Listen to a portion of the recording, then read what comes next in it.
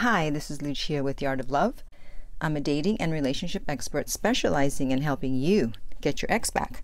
And welcome back, No Contact Army. I hope you have been a good soldier and stayed in no contact. And if you haven't, hopefully this video will help you to do that. And if you too would like to join the No Contact Army, then all you have to do is hit the subscribe button.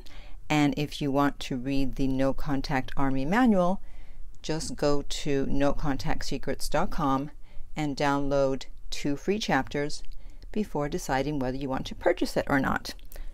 So today's topic is stop chasing your ex if you want them back.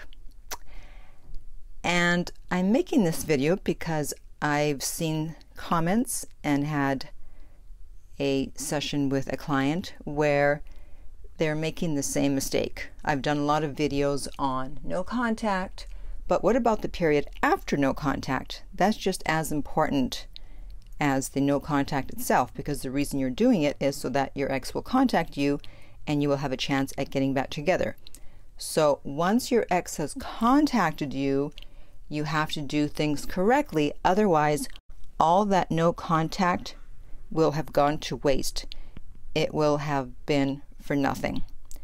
And that's where a lot of people make the mistake. They think that just because they hear from their ex and they go out on a date with their ex, that now it's back on, baby. Not so fast. That's not how it works. So I'm going to read a comment here from one of the videos on YouTube, and we'll go from there. So this woman says, I got my ex to confess everything he felt. So I don't like the way that is worded. I mean, who are you, the CIA, and you got a suspect to confess? It's like you manipulated him to confess. You didn't say, oh, he confessed. And so the fact that you got him to confess gave you a false sense of confidence, which led you to make the mistake that I'm now going to read about further in the comment. Okay. We were hanging out, talking daily. Last night he came over and made me and my daughter dinner. After dinner, I made the mistake. And she put that in capital letters. At least she knows it was a mistake. I started talking about things and using the words we. One example of what I'm talking about is that we used to live together, and I asked him, so what are we going to do when this house is paid off next year? Do you want to move or just stay here forever? His response was, do we really have to have this discussion tonight? I felt like an idiot. Then he started acting sort of distant. Oh, well, I'm not surprised. Told me he was going back to his mom's to stay for the night. He loved me and he would see me later. I did take your advice, though, after that. Oh, well, at least you took it at some point. I let him go, and I didn't flip, even though I wanted to, as I feel he just wants to do everything at his pace and terms. So, first of all, we do not flip, okay? Unless you're in your teens or early 20s, maybe then, but from your photo, it doesn't look like it. So that is immature, classless, ineffective, and most of all, basic.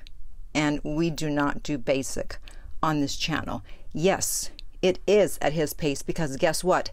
He's the dumper, okay? So he decides how slowly or how not so slowly to come back. It's on his pace.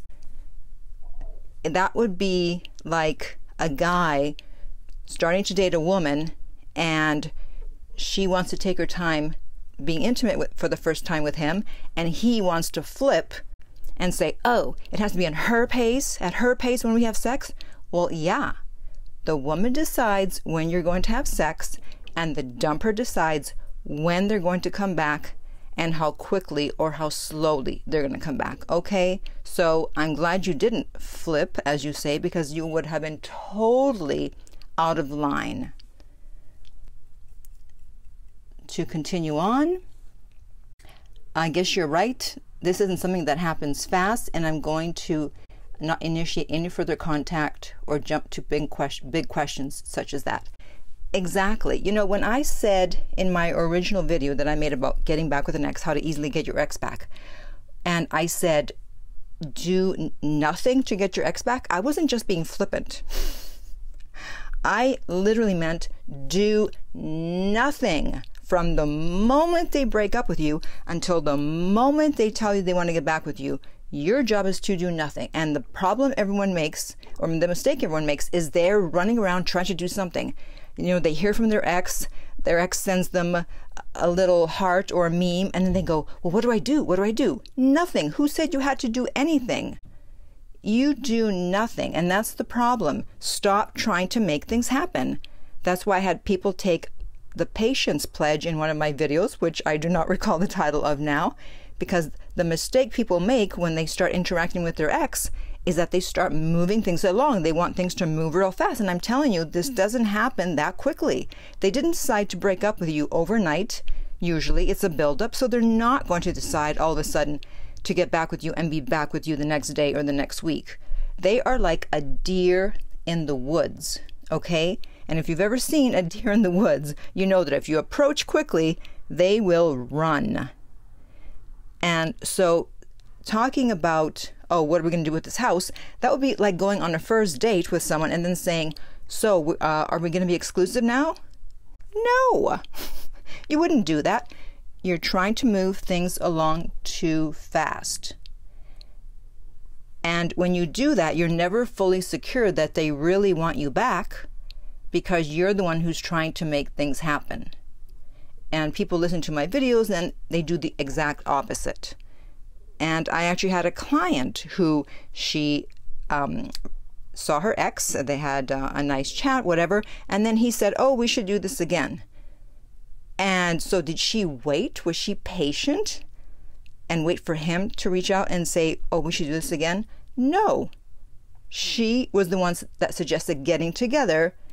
And whereas before he had been texting back fairly quickly, all of a sudden it took him all day to respond. And so luckily I helped her to reverse that situation. But just because you're in contact with your ex and just because they say, oh, well, we should get together again, or you got them, as this woman said, to confess their feelings, it doesn't mean they're getting back with you tomorrow or next week. So stop trying to grab at them and have things happen at your pace, because it's going to backfire, and the no contact you did may have all been for nothing if they then get scared and back away. Let them take their time. This is a new relationship. So it's not like the old relationship where you had certain privileges because of all the time you spent together and the connection. This is now a new relationship. You no longer have those privileges. So don't just assume that all of a sudden it's we. No, right now it's you and your ex. It's not we. Do not mess this up after all the no contact that you did, because that would be like running a marathon and you're almost at the finish line and then you trip and you come in second. Oops. Don't do that. You do nothing to make things happen. They have to take it at their own pace, and often it is going to be a lot slower than you would like, but at least you're out of no contact, and at least you're in contact, and you just have to wait and see what happens. Okay?